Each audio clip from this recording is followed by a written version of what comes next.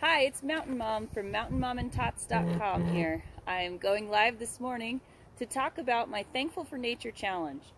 At mountainmomandtots.com/thankfulfornature, you can sign up to be part of the Thankful for Nature challenge. It's been going on for the whole month of November, and if you post something for the Thankful for Nature challenge before the 30th of November, you could win. You could have a 1 in 50 chance of winning a set of lovely hats from Chaos Headwear and a set of merino wool underlayers from Love Mother. These are lightweight merino wool. They keep your kids really warm in the winter and are great for hiking and outdoor activities, which is why I'm so excited that both these companies have sponsored the Thankful for Nature challenge. If you're watching this and it's after November 2017, you can still sign up for the Thankful for Nature challenge at mountainmomandtots.com/thankfulfornature. You'll get a free ebook in your inbox of my family's National Park to Park Highway Journey. It's a photo ebook about our travels last summer. You'll also get some inspiration on showing gratitude for nature. Today, as a final Facebook Live in this Thankful for Nature challenge, I wanted to share some of my family's favorite plants and animals, 4 favorite plants and animals that I have gotten to know more about thanks to this book, Jake's Nature Guide, Rocky Mountains. I have a book review about this book on my blog right now. So Mark Danenhauer, the author of this book, emailed me and asked if I would review it, and I thought, yeah, sure, I live in the Rocky Mountains. I have been so happy to learn a little bit more about the plants and animals that live around me. Why? Because when I am outdoors and I know about my surroundings, it's like meeting a new friend. It's like being able to say, oh, remember that? That's the kind of tree that we saw on our last trip. It's an Engelmann spruce. Being able to give a name to some of those plants and animals that we enjoy in the outdoors has been really powerful for me and my kids. It helps us to have a connection to a place. It helps us to really learn more about the natural life around us, and it's fun. So I asked Mark Danenhauer to share some of his favorites in a video on my website, mountainmomandtots.com, but I also wanted to share 4 of my favorite plants and animals with you today as a final hoorah for my Thankful for Nature challenge. So here we go. The first one I wanted to share was a tree.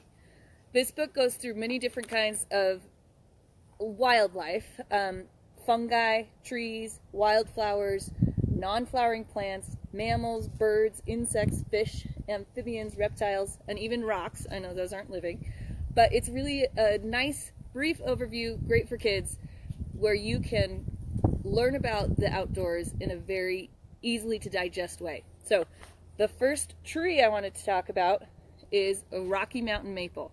If you see this tree right by us, or all these trees around us, those are Rocky Mountain maple trees. And the reason I love these trees is not only because they're here at my house. I love the shade they give in the I was about to say winter, but that wouldn't make any sense.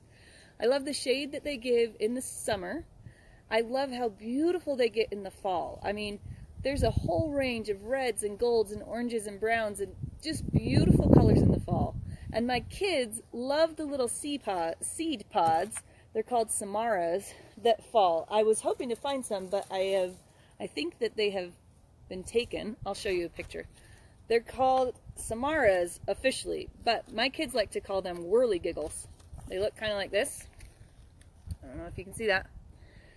And you can throw them up in the air and they spin on their way down.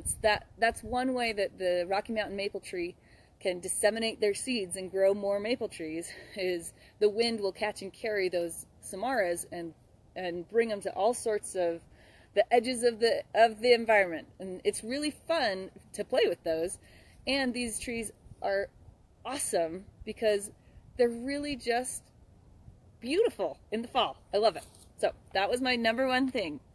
My second choice, these are ones that I chose, and I'll get to the ones my kids chose in a minute. My number 2 plant that I love in the outdoors are aster wildflowers. They look like this. They're little purple flowers that are late bloomers, so you'll see them throughout the summer and even into October. And it's great because it offers a pollinating source for butterflies and bees and other insect life around us. And I see them everywhere. They're these beautiful, kind of a bush, and the purple flowers bloom all the warm season long. And they're like little friends. When I go on hikes or I see them growing, I can say, hey, those are aster flowers. I know what those are now, thanks to this book. I didn't know what they were called before. I just saw them as purple flowers.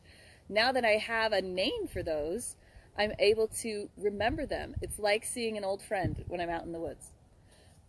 And another one who saw one running alongside as she was driving home a few months ago. I guess it was last year. So cougars are very much around, but they're very solitary animals. They don't like to be near large population centers, and so sometimes when cougars, or mountain lions they're also called, or pumas they're also called, sometimes when they come into a neighborhood, a mountainous neighborhood, it's because a lot of their natural environment has already been encroached. Guess what?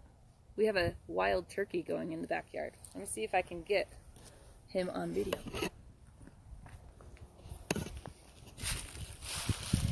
Where are you, turkey?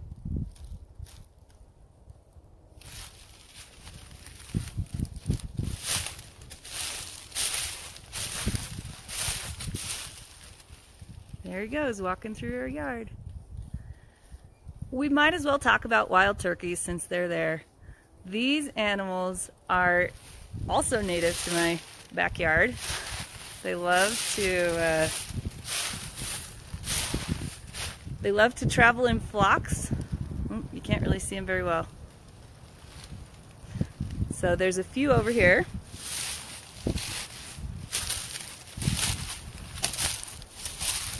I'm kind of scaring them away. Come back here, turkey. There he is, poking out from behind the tree. They will eat any bird seed, so I have several neighbors who will put their bird feeders out, and the wild turkeys will come and knock them over and eat all of the bird seed. These guys live here in the mountain region where we live, in the Rocky Mountains, and there's a rumor, I haven't researched this for sure, but I heard once that our founding father, Benjamin Franklin, wanted to have the wild turkey as the national bird of the United States. And I can see why. They're beautiful birds, but they aren't particularly smart either. They often go across the road when we're trying to drive, and they often get chased by my children. We'll see if any of them will gobble for us.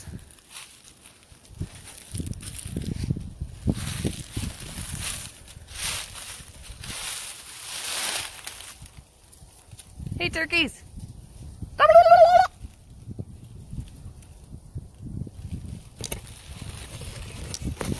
I guess that's what we get, the best we get. Another favorite bird, the wild turkeys are always a favorite in our house because we get to see them. I kind of call them our backyard pets because they're animals that we get to see and interact with a little bit, but I don't have to take care of them. They take care of themselves. They find their own food, and I just get to be a guest in their neighborhood. It's kind of fun that way. The final two animals I wanted to share quickly are also birds that my children love. The first one is the ruby-throated hummingbird. Where are you at?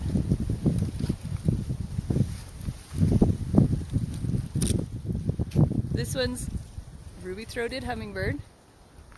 We get these in our house a lot. You can hear them buzz by. Bzz.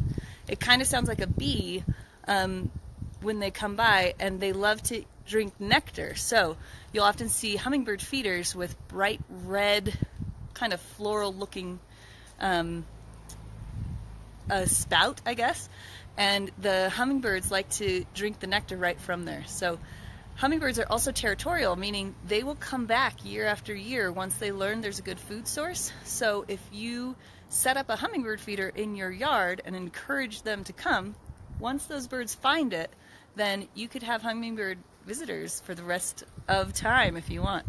We have a neighbor who has some bird feeders up, that some hummingbird feeders, and it's always fun to see them flitting around and exploring, and they'll stop and hover right in front of your face, and they're really beautiful birds. The final one I wanted to mention is my baby Elle's favorite.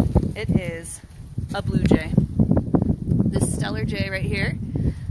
We see them on our porch a lot because they love to come and explore. They have a loud caw, but we don't hear them complaining very much. The reason my 2-year-old loves the blue jay is because of a silly song called "Bad Blue Jay" by Casper Baby Pants that we like to listen to, and she will see a real blue jay and start singing that song. Just one of the fun things that we do sometimes in the mornings. So you can tell I'm a big fan of nature, and I hope you guys are too. If you have a chance, get out, show some gratitude for nature. You can check out all the resources at mountainmomandtots.com/thankfulfornature. Post a photo of what you're thankful for in nature, and then if you do it by the 30th and tag Mountain Mom Tots, then you'll be entered to win a 1 in 50 exclusive gear giveaway from Chaos Headwear and Love Mother. So I'm happy to be outdoors with you. We'll see you in the outdoors. Bye-bye.